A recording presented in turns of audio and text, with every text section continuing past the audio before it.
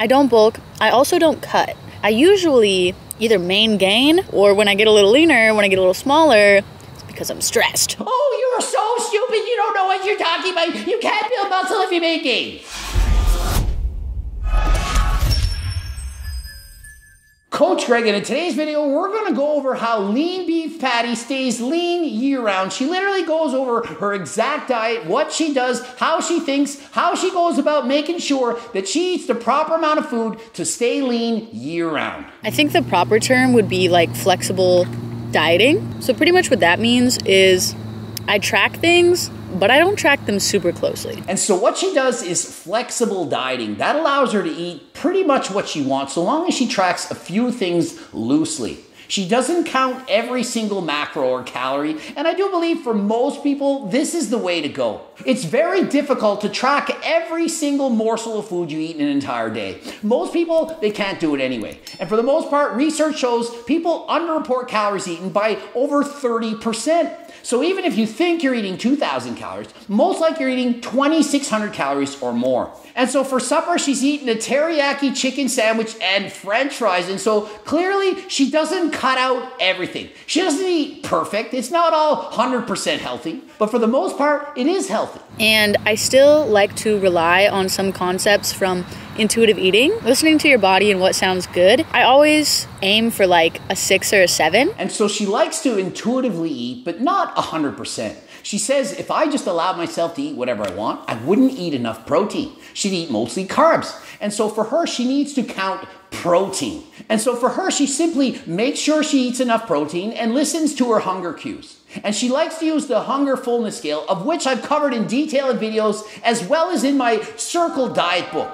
And here's the problem. Many people overeat. They eat to the point of being full and then stuffed. And so when she eats, she tries to stay around a 6 or a 7. She never eats to the point of being stuffed. Oftentimes you go out for supper, you eat until you're full, then the dessert menu comes, and then you continue to eat. You eat till you're stuffed.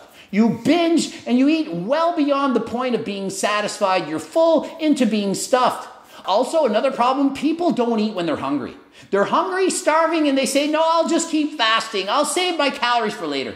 Big mistake. If you keep doing that, what's going to happen is eventually your willpower will run out, you will binge. How many times have you eaten healthy all week long only to blow everything on the weekend? It's not about what you do on any given day, it's what you do consistently over time that really matters. I don't bulk. I also don't cut. I usually either main gain or when I get a little leaner, when I get a little smaller, because I'm stressed. And so if you watch Coach Greg videos, you probably heard me say, don't bulk and cut, rather main gain. Oh, you are so stupid, you don't know what you're talking about. You can't build muscle if you main gain. Only time you can't build muscle main gaining is if you're too lean. If you're trying to walk around single-digit body fat, you're not eating enough, you can't put on muscle. Eat more, get healthy body fat percentage, and then main gain. And so what happens if she gets too lean? She eats more. What if she starts eating too much? She eats less. You can look at your body in the mirror every week, and if you notice you're getting too fluffy for yourself, eat a little bit less. Getting too shredded? Eat a bit more. That makes it so easy. You don't have to track every single calorie that goes into your mouth. I was eating like 20 to 50 grams of protein a day. That was it. So I don't know why my muscles grew. And to answer her question as to why she was able to build muscle eating only 20 to 50 grams of protein a day, the reason is because that is in fact enough to build muscle. It's not optimal, but it's certainly enough protein to grow. The average female consuming only 50 grams of protein a day, that is going to be enough to build muscle. So long as you're not dieting, cutting down, that protein, those amino acids will be used to build muscle. And so it's not that she's superhuman, it's simply that 50 grams of protein is still quite a bit of protein. More is better, sure, but it's not going to be twice as good. Perhaps 1 gram of protein per pound of body weight, that's the ultimate, but if you only consume half of that, that's more than enough for most people to actually build muscle. I try to get at least 1 gram per pound of my body weight. I also don't always hit that, but that's okay because that's what flexible dieting is. And so if you're 150 pounds and you've only had 120 grams of protein that day, and it's 5 minutes to midnight, you don't need to say, oh, I better shove in 30 grams of protein before midnight or I'm gonna lose my gains. That is ridiculous. You don't need to eat that much protein. If you're really strict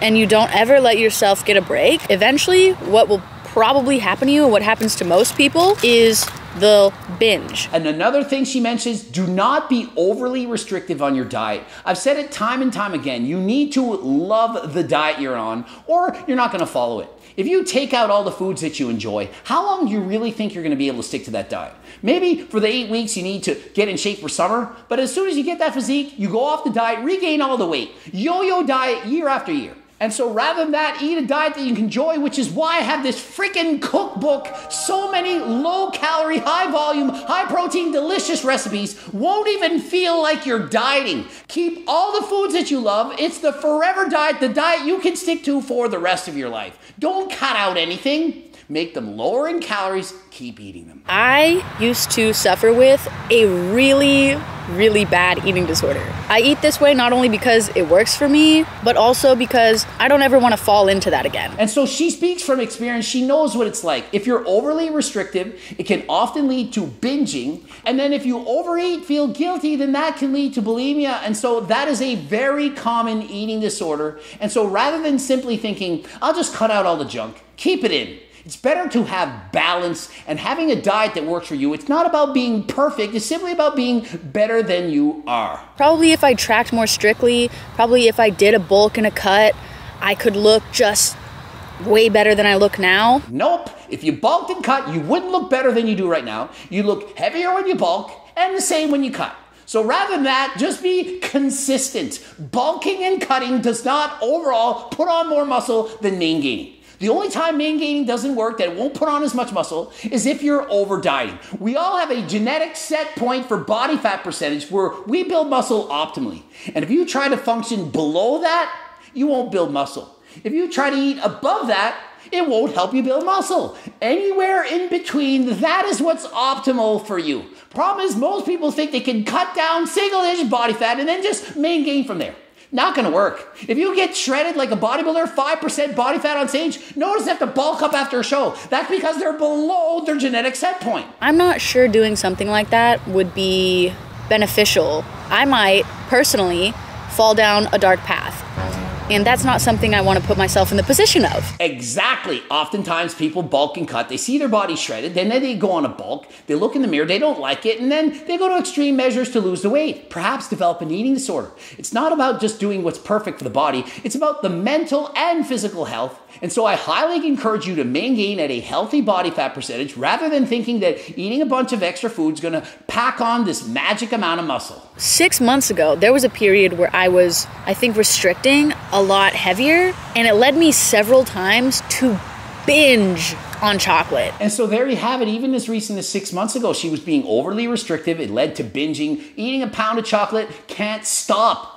Body gets taken over. You're eating, you're full stuffed, and you just keep eating. You don't even enjoy it at that time. That is what happens when you are overly restrictive on your diet. It was a pound of chocolate, like from a chocolatier. I didn't even want it at that point, especially after I was like halfway through the chocolate. Did you notice that with Jesse James? Had 7,000 calories in one day, was eating 1,200 to 1,500 calories a day, being overly restrictive, and then what do you think the result is? Eventually your body caves, it can't handle it, forces you to overeat. So I'd like people to know that you can look great and feel great and not miss out on things that you love. And so it's all about balance, and tracking can be a slippery slope for some people. They become hyper fixated on every single calorie, down to the 0.1 of a calorie.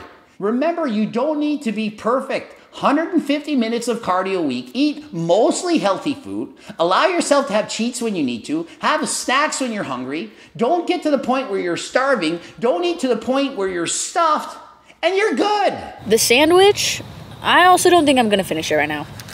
I only have a little tiny bit left. And so notice she's got her sandwich, french fries, and diet pop. Yes, that's right. It's allowed to have diet pop. It's not going to ruin your life. In fact, it's going to help you. Studies show that people who consume non-nutritive sweetened beverages, in fact, are more satiated and lose more weight and keep it off than people who just drink water. And notice she's not finishing her entire meal. Just because you ordered something at a restaurant doesn't mean you need to eat every last bite. Eat till you're satisfied, or at most till you're full. Don't eat till you're stuffed. Save the rest for later, or just throw it out. I'm gonna take it home. I might be hungry again in an hour, and I might eat it then. I might not. I don't know. Also, this is untracked. Hope you learned something. Ending it here. Looking for HTLT supplements, the training books, the diet books, the Circle Diet book? Use code Greg, get 10% off. Check them out. My website's htltsubs.com or gregdoucette.com. Subscribe, click the bell button, comment for the algorithm. Don't forget to watch the freaking bloopers, at least one. Come on, you can watch it. Like the video, and until next time, I am out.